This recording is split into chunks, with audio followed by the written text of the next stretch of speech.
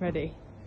Hi, my name is Chris Chandler. I'm one of the consultant neurosurgeons at King's College Hospital. I'm going to take you on a little tour through a neurosurgical operating theater and show you some of the things in the theater. Hi, this is a neurosurgical operating theater, and this is where we do lots of different types of neurosurgical cases. Brain operations, spine operations, and there's a lot of very complex equipment, some of which we use for some cases and some of which we use for others. So the first thing is the operating table, and this is where we put the patient after they're asleep. There's a special head ring for the patient's head. There's all sorts of equipment that we can put underneath shoulders, pads, everything for the different sorts of cases. This is the anesthetic machine, and this is what keeps the patient asleep while they're being operated on. And this machine is a very complex piece of equipment, and it is coordinated and run by the anesthetist, who is the doctor specialist who keeps you asleep during the operation. Now, we've got lights that illuminate everything, and these move around on pedestals, and they are very bright, and we can move them in every different direction, which is what we need to be able to do.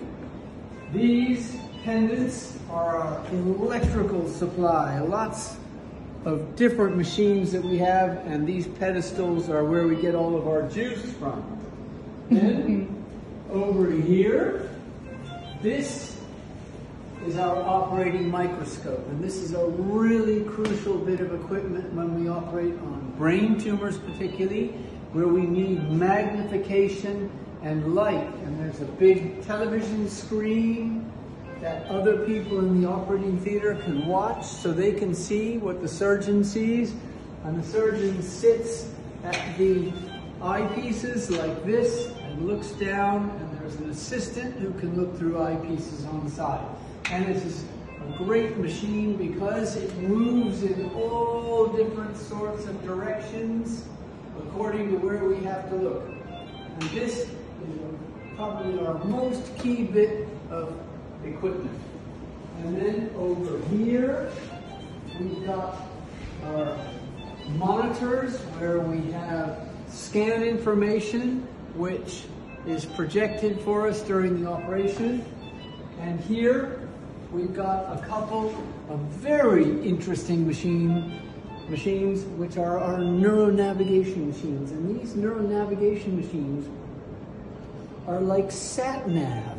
What they do is they allow us to navigate through the brain using the scan information. And these are wonderful pieces of equipment that make sure that we can find what we need to find. Then we've got other sorts of equipment, special equipment that we use very specifically for certain types of operation. This is like a cavitating ultrasonic aspirator that helps us take out brain tumors. And then this is a plasma knife.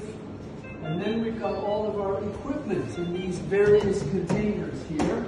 This is the nursing equipment. And as you can see, there's an awful lot of equipment that does an awful lot during the operations. Now, at the moment, this operating theater is completely empty, but when you have an operating theater in full tilt, when there's an operation going on, a case happening, there are sometimes between 5 and 10 people in this operating theater. So everything is very tight sometimes, and at the moment it seems like it's, you know, lots of space and empty, but when there's a lot of people in here, it can be a little bit crowded.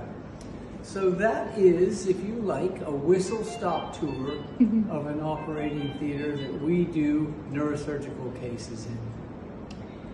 Great. Thank you. Thank you very much.